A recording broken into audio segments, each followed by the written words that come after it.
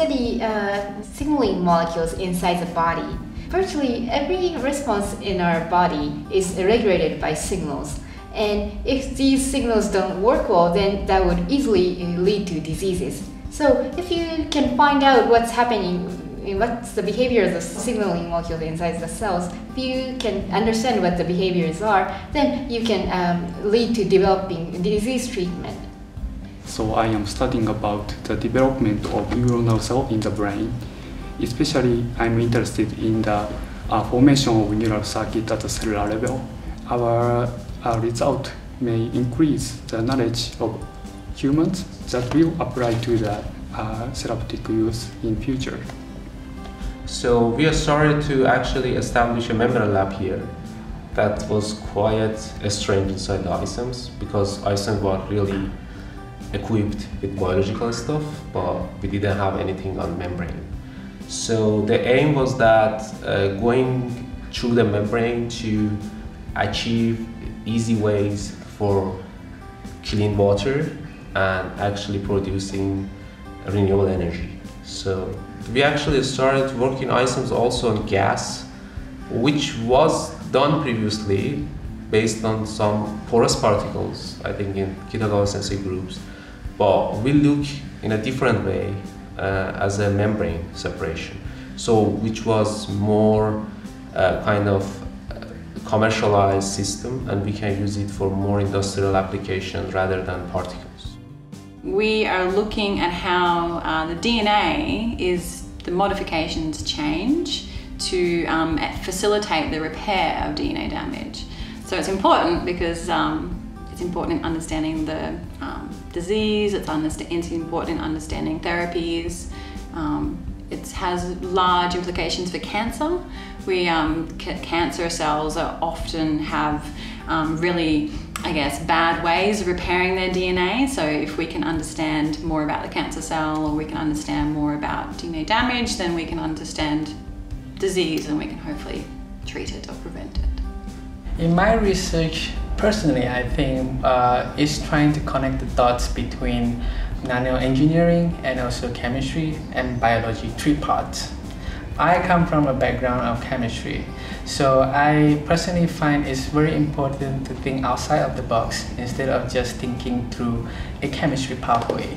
We need to look from another angle, for example, from the biological angle and from the nanomaterial angle, and try to use chemistry to connect everything. So for me personally, the most important in my research is trying to see things in a bigger picture. iCeMS for me is a very special institution where it integrates different kind of studies, different kind of fields. For example, my study is a combination of nanotechnology and chemistry and biology. But I heard a lot of studies that is done in iCeMS that could be a combination of physics, computers, and biologies.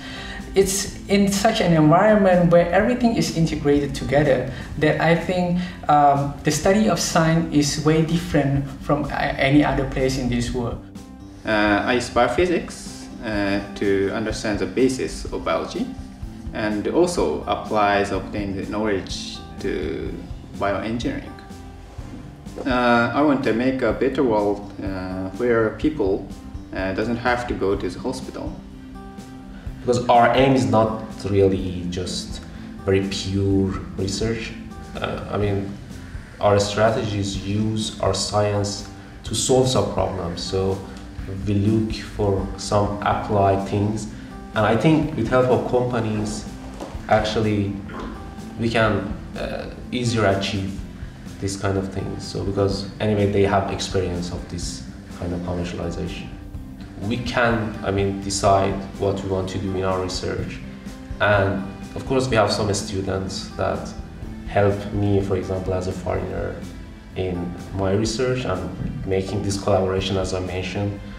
And I think by means of these two things, kind of independent research and kind of help from some people that are really living here and help us, I think I have a fun research.